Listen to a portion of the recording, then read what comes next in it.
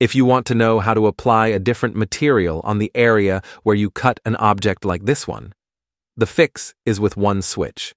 See, if we want to cut an object, we will normally go with boolean with a cutter, like a cube or a sphere, and let's change the cube to wire or bound view to see the cut area. The cut by default take the same material as the object, stone material in our case. But what if we want to show another material in this area?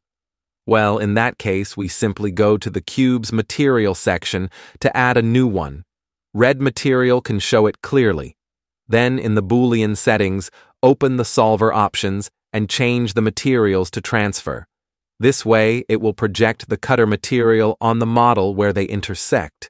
Super easy, and can be stacked by adding more modifiers and more cutters with different materials on the same model.